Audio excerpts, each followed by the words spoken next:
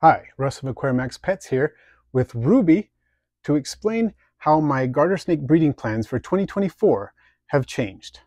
First of all, I have some bad news, and that is that the gold form Thamnophis sirtalis parietalis that I had on breeding loan from Don's garter snake passed away about a week or so after it came out of brumation, which was very sad and took away the opportunity to produce some babies of that male with Ruby here.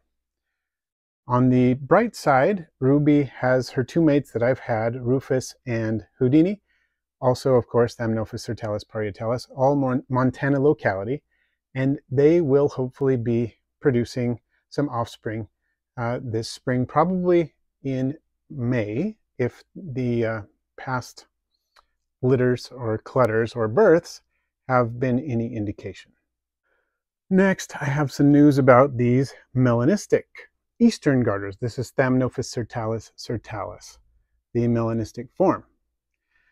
Well, I got these back in 2021 as small babies, and it was just about time for them to start breeding.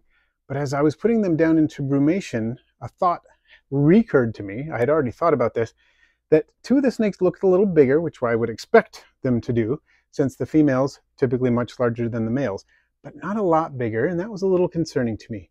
Then, as I was prepping them for brumation, and these snakes started to smell some of the females of my other species of garter snake, or subspecies of garter snake, I noticed that they were starting to exhibit courtship behavior, and the ones that were slightly larger and I thought were the females were doing it too. So that was very concerning.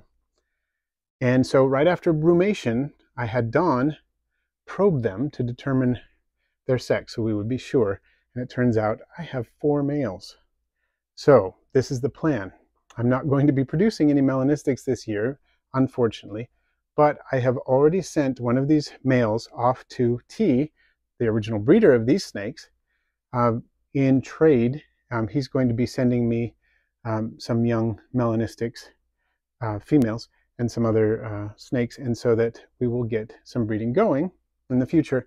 And one of these will be going to Don. He has a young female melanistic as well from a different line.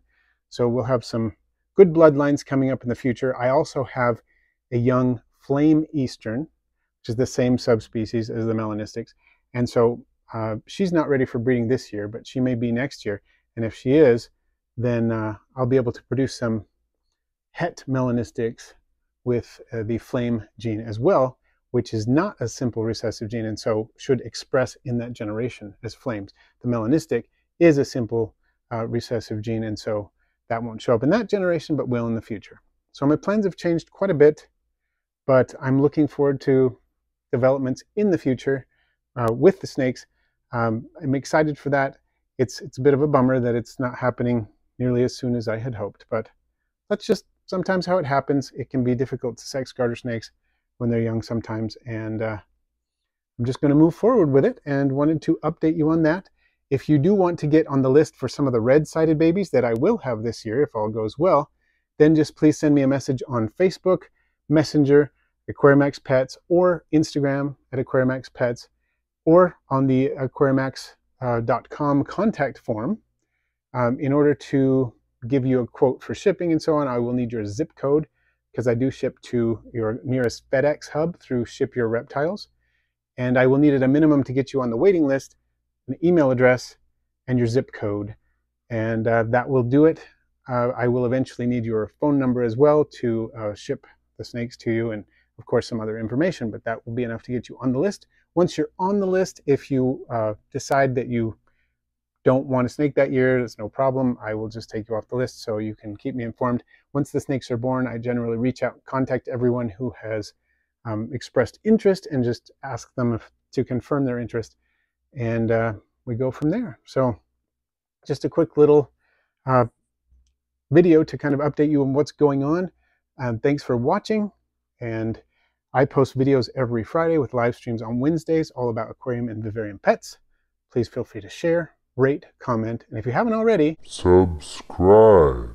And then tap the bell for all notifications so you don't miss my next video.